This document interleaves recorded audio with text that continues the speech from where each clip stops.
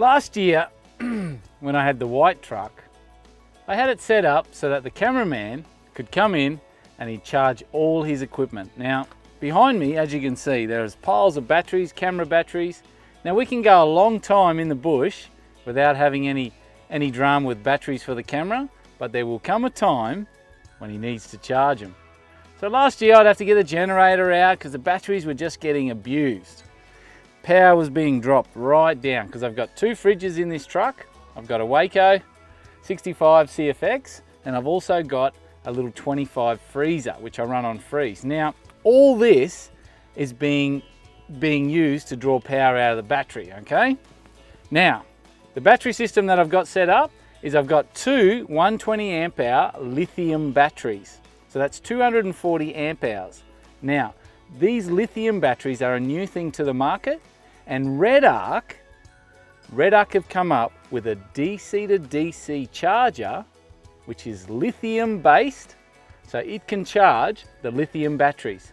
Because a normal DC to DC charger will not charge lithium batteries. So the power comes from my alternator of the truck and it goes into this unit over here. Now that unit there is a lithium DC to DC RedArc battery charger. So it has the ability to punch in over 14 volts all the time. So lithium batteries require a big voltage to bring the power back up.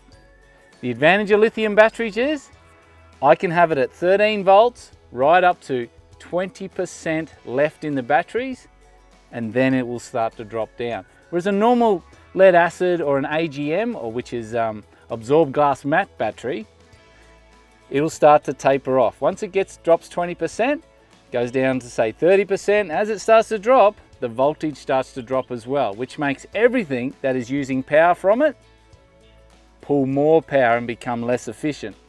So the lithium batteries, I reckon, are the way to go. They hold that voltage right through. Now, generally, you're going to need AC power, which is alternating current. Basically the stuff you got in your house. And that's to charge things like laptops, the big camera battery charger. I've got GME radios to charge up. All those things require AC power to charge. And that's where I've got behind me is the 1500 watt RedArc inverter. It converts DC to AC power. So it takes the power from your battery, converts it into alternating current, and allows you to plug in household appliances, whether you need your hairdryer or something like that. I haven't needed a hairdryer yet, or your laptop, things like that.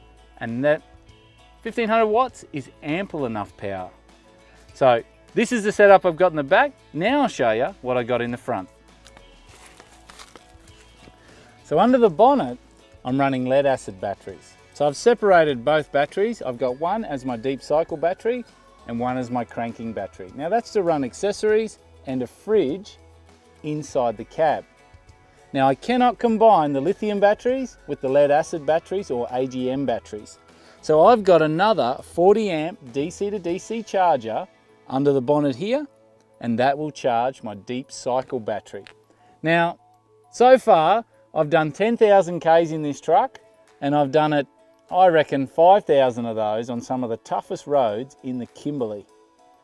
And this RedArc charger's been sitting here in the front of my truck, taking an absolute hiding, and it keeps on going. So there you go, they make a really good product, can suit many applications. You get a chance, check them out, especially if you're setting up a touring vehicle that requires a lot of power to run fridges and hairdryers.